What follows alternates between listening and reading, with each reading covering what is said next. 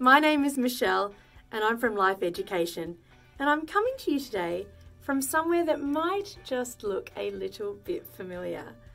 And that's because I'm actually inside the Life Education van. And I'm here because there's somebody with me who was super keen to be part of your special graduation ceremony. And it's not Tam, it's actually the one, the only, Healthy Harold. And Harold has asked me to share a few really special thoughts with you on this momentous occasion. Now, J.K. Rowling once said that you won't ever truly know yourself or the strength of your relationships until you've been tested by adversity.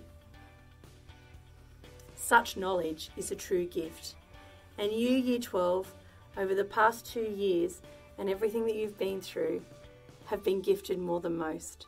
And to be here today at your graduation is nothing short of extraordinary. And it absolutely proves that there is nothing you won't be able to achieve in life if you put your minds to it. Healthy Harold is so very proud to be sending you this message today, and he wishes you all the happiest and healthiest lives that you can have. Now, Harold knows that some of you are likely to celebrate wildly over the coming weeks, and he just asks that you always remember to keep your safety at the front of your minds while you do this. So Year 12, we're very, very proud to be here today.